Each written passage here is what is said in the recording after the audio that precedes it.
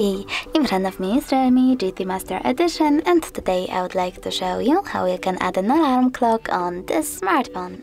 Start by locating Clock app and tapping on it. Then choose Agree and Continue, tap on Allow, and select Alarm over here if it's not already on. Then tap on this plus icon at the bottom right corner and set up an hour. After that, you can select Ring Once or Custom. I will go with Custom, so I have to tap on it, choose Repeat, and tap Days of the Week manually. When you're ready, go back and tap on Alarm Name. Over here, label your alarm however you wish to and save it by clicking on this icon at the bottom right corner. Now tap on Snooze to disable or enable it and choose Ringtone. Over here, tap on Allow and pick one of those melodies as your alarm sound by clicking on the chosen one and going back. But you can also click on Select from Files. Select music from your device, tapping on it by tapping on Story and going back.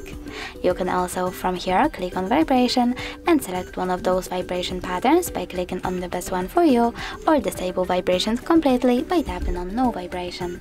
When you're ready, go back and save your alarm by clicking at the top right corner of it. As you can see, mine was successfully added. You can turn it off completely by tapping on the switcher next to it and picking one of those options. If you wish to turn it back on, click on the same one.